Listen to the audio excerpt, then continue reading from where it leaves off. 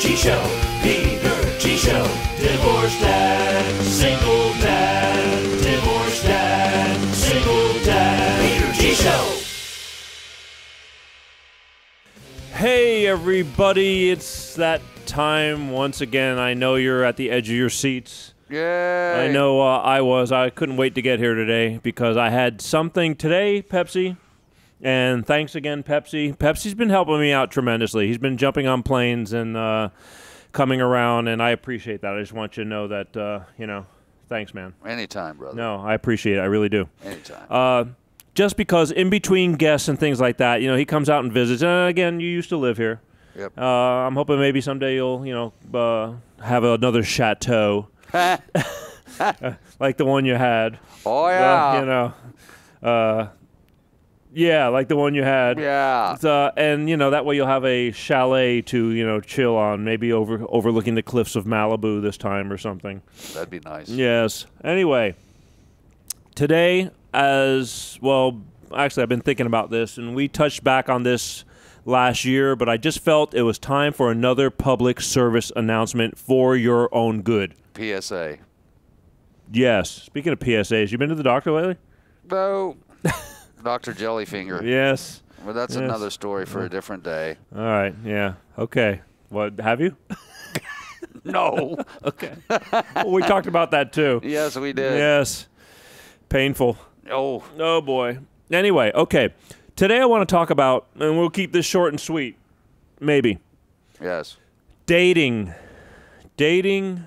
You're going through stuff, but you know what? You deserve to have a life too. You got your kids, and you're broke up and whatever your deal is, or maybe you're long since broke up, or again, Pepsi's, you're a single man. Yes. You're not married. No. You don't have any kids. Not that I know of. But you're going to help me with the dating thing anyway, okay? Gonna try.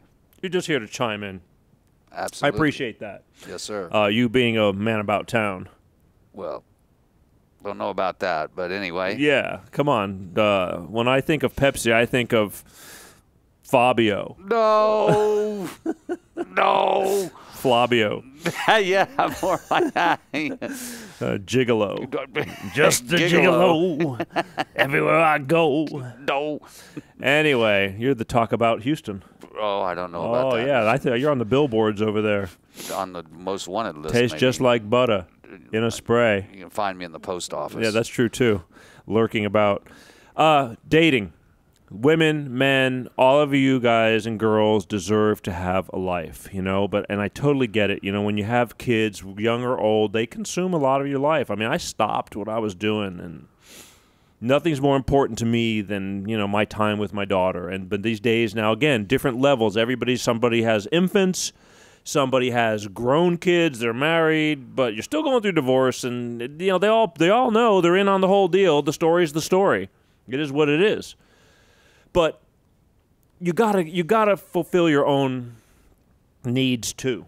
I mean, we all have needs. We all want to be loved. Everybody wants to do something. Now, if you're grabbing straws, jumping out of the frying pan into the fire, then you got issues, and you need to just slow it down. Again, you've heard our stories in the past. There were some stories that Jim told back in the day, about his situation, and that's what I'm saying. There's all these different stories. All I'm here to tell you about today is you need to, it's nice to be dating. You got to make time for yourself. I mean, I remember there was another girl, too, one of my friends. She came on and talked, and she's good looking. Heather. She was on one of the shows, live shows. Where was I? Where were you? I don't Good know. question. You were probably sleeping. Yes. You nap a lot. I do. I just want to call you Sir Naps a lot. Either way, no, you weren't in town at that time, and she was talking because she's a pretty good-looking girl amongst the many. Again, we've talked about this before. Thank you, all you guys and girls, but we got a lot of very, very, very attractive women that watch this show. They're all single mothers. They have kids, but and still looking mighty, mighty hot. And God bless you. Just so you know, Pepsi's available. Yes, feel free to give them my phone number, Peter. Well, they can write the show if you're interested in Pepsi. Pepsi's a very worldly guy. Yes. You might see him speeding around Houston, Texas in his Carrera. You know? You mean or, Ferrera. or is it, what is that? Carmen Gia. Yeah, Larman. Oh, 1961. horse and buggy. Well, it's a class. You are into the classics. Yeah. You know, more about the 80s. Yeah. Try to get you out of the 80s. Wah, wah, wah. Anyway, you know, again, we're both single, right? Absolutely. Well, I am. I mean, yeah, you are too. But I try to date. I don't have a whole lot of time now, even with the show. But I guess I've gotten pickier. I like a lot of people, but you got to find that thing. You know, you have to go out and try and, I guess, test the waters, or you're never going to get anywhere. But the one thing you don't want to do is, and this is really my biggest suggestion to you guys, don't be introducing, and this is more, and guys too. I mean, there's a lot of women guilty of this, but guys are stupid. Oh, yeah, we are. You know, yeah. They bring around women. This is my new, you know, dad's got a new, you know, bring. You don't introduce every single person you're dating to your kids. No. Don't do it, because No. it get you know it and I know it. A couple of flings here and there, and then boom, you're done because it really wasn't what you thought it was going to be. You're guilty of it, except you don't have Absolutely. kids. Well, I'm guilty of it. I know you keep, but he calls me up. He's this is the one, and I go, you said that about the last one. No, man, but this is different this time. This is different this time. If I had a nickel, you know, that's the whole thing. You know, the beginnings is like great, you know, but then you just start really figuring out, and that's okay. There's nothing wrong with that. It's just like. It's the evolution of how you got to do it. And as you get older, you know, you start figuring out who do you want to be with? Who do you want to grow old with or attempt to? You know, unless you just want to be free. But I got to tell you, there's pros and cons to being a bachelor or bachelorette. It's great while you're young, but go ahead and get older and start, you know, getting really older and things start slowing down and there's nobody around. Doesn't work that well. Yeah, it doesn't work that well. And again, with, you know, I'm living proof of it because as all you guys and girls know, I live with an elderly gentleman, Mr. Ralph, and he's getting way up there. And he was a bachelor and he did all kinds of great stuff, never married, never had any kids.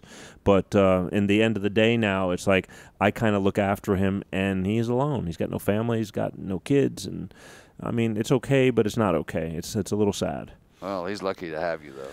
Yeah. And, in fact, I got to get Mr. Ralph on this show because I'm telling you, every day I wake up, and for him it's a blessing if he wakes up because he's not in good shape. So who's going to take care of us when we get old? Well, I don't know. That's a good question. That's why we're doing this show today. It's like, that is entirely up to you, my friend. You know, at the rate you're going, No. I really can't answer that. I'm looking. I'm always looking. I think we all are. You know, but it's hard. You know what? I've got more. The couple of girls that you know have come across my path that I've been interested in. I'm too busy, and they're pissed. Yeah, because I'm trying to do something. You know, nobody wants a broke-ass man. Or a broke, I mean, because when you get to a certain age, it's like you hope that you're kind of established and everybody's looking. It's like, well, what are you bringing to the table? Well, number one, I'm not going to tell you about what I used to be and keep on harping on that. It doesn't matter what I used to be. The bottom line is what I am now. What I am now is a guy who's having to rebuild and start kind of over again. But I do have a lot of faith in that, too, because I've met a lot of people who've made more money in their older years than their younger years. And it happens. Happens a lot. It does happen. But you got to get off the couch and do something. Well, that's my problem. I am so busy hustling, trying to do something. I have to put my private life a little to the side because if I don't have – I got to be happy with me. And I like the show. I love the show. The show is fun. I love show business. I got out of music and kind of went more into the entertainment side of television and video and all this now, but I like it. Yeah. And if you get good at it and you're doing okay at it, then I could bring somebody in to share the joy because then I have a little more control. But I got to tell you, they don't say 1 in a million for nothing. There's a lot of work and a lot of time involved in this. Now, are you the woman for me that's going to sit and understand this? Or are you going to be the woman for me that says, you know what, if you don't have time, I know you're too busy with your show and, you know, it's all, then you're gone because you're obviously too worried about me. And I'm not doing this for me. I'm doing this for us. Does that make any sense? Oh, yeah. Everybody wants to have somebody. And let me tell you something, ladies. I get way more attractive. For some reason, the richer I get, the more attractive I get. All of a sudden, people start paying attention. Oh, yeah. You know, but that's a joke, but it's very true, and you know it. I mean, a little bit of money helps. It gets you better introductions. It gets you better places. Just things just start happening. You get to go to do better, bigger things. When I was doing music, we'd be all over the place, and you're just out there in front of people.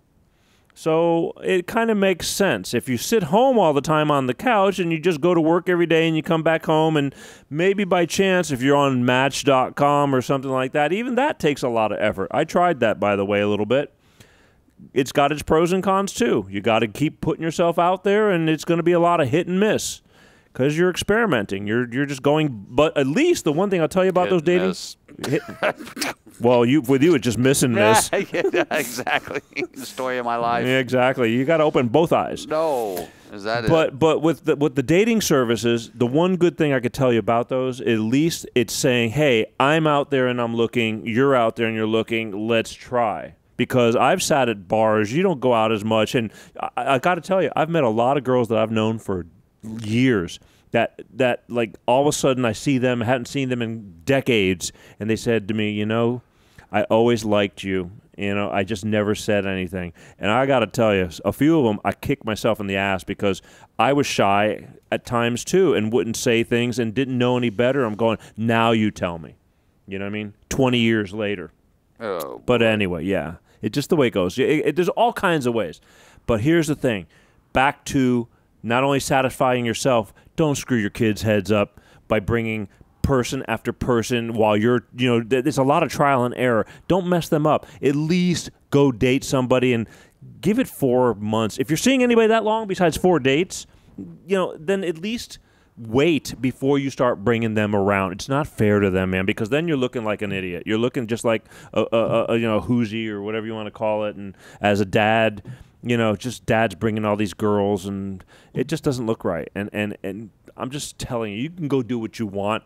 Have a little couth. Your kids, what they see is what they're going to learn and bring into their lives. And if you love your kids, you're going to try to be a little bit better. And I know I'm preaching to the choir to a lot of people, but there's a lot of friggin' idiots that just don't see it. They go, it's okay. Not a big deal. It is a big deal. It's a big, big deal. Don't be an idiot. No, don't be an idiot. That's what Motel 6 is for. Well, that too. And, and date your kids when your kids are with the mother, hopefully. And if you're a full-time parent and don't have somebody to take off the heat, well, then, yeah, you got to come up with alternative sources. Half the time, my biggest problem is like I just don't have the time and the opportunity because my daughter's around, and I just won't do it. I just won't. I'll wait until I have that opportunity if I have the opportunity. So that's that. And then there's Pepsi. Did I mention Pepsi single? Oh, no. Yeah, yes. So, write all correspondence to the Peter G. Show.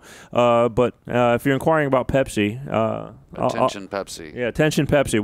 I'll get the message over to them and hook them up. Yay! Pepsi, anything else on your mind?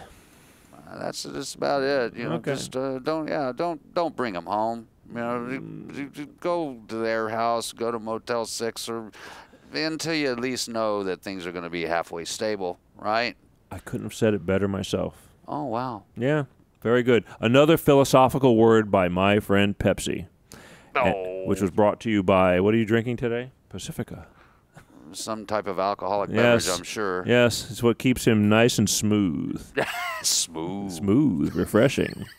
Anyway, that's it, you guys. Just a quick public service reminder on dating because I had it brought to my attention again, and it bothered me a little bit. We just forget. If I don't keep bringing these things up, and plus there's new people popping in all the time, so you have to, hip everybody up. True. Being single is great. Being with somebody is even greater, I believe. We're all looking for somebody. You have to put your hand out there and say, hey, and say something. I do my share, I try, but again, it doesn't matter how hard you try, it takes 2.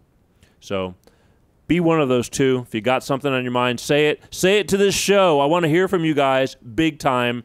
Write to me, Facebook, YouTube, iTunes, Twitter. What else the hell am I looking at? It's all there. Even LinkedIn. I'm getting a lot of people on LinkedIn, believe it or not. It's really weird. It's a whole different crowd. but they're paying attention. Yeah, love it. Love you guys. Cool. Just make sure you talk to me. Let's talk. Tell me what's on your mind. If you can't talk to me here, it's like you can't talk to anybody. I'll tell the stuff that people don't want to talk about that needs to be heard. So that's it for today. Thanking once again my friend Pepsi for popping in and out for me. He's gone beyond in the Call of Duty. I truly appreciate it. I've seen him more this year than over the past 5 years. True story. Yeah, true story. And again, you could have who can resist this piece of resistance. I'm a French model. Did I mention that? He's quite debonair. Suave and deboner. Yes. Yes, nice accent. Thank you, sir. Man. All right, so we're going to call it a day. Just thought we needed to do our duty and just putting it out there, another reminder. So my name's Peter G. Thank you for my friend Pepsi sitting in with me today and just chiming in and agreeing and disagreeing on the issue of bringing people home and dating and trying to, make yourself happy. Be careful. Think about what you do. You're watching and listening to The Peter G. Show. I love you guys. Let me hear from you. Peace out. Peter G. Show.